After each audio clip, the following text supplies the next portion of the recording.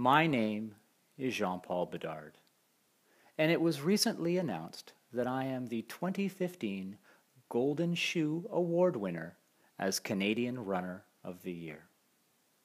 Many people all around the world look up to me and consider me a hero. The funny thing is, I am not a hero for what I've accomplished in athletics, but rather for how far I've come in life.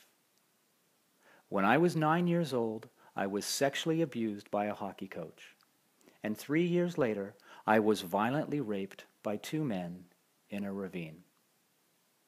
For many years, I battled drug and alcohol addiction and debilitating depression. It wasn't until I was in my mid-40s that the little hero in me found his voice and decided to fight like hell to reclaim his life.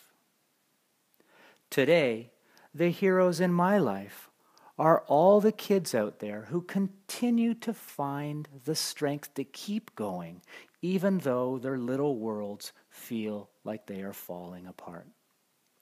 Whenever I feel as though I can't go on, I simply close my eyes and I listen to all of the whispers of those children who have yet to find their hero within.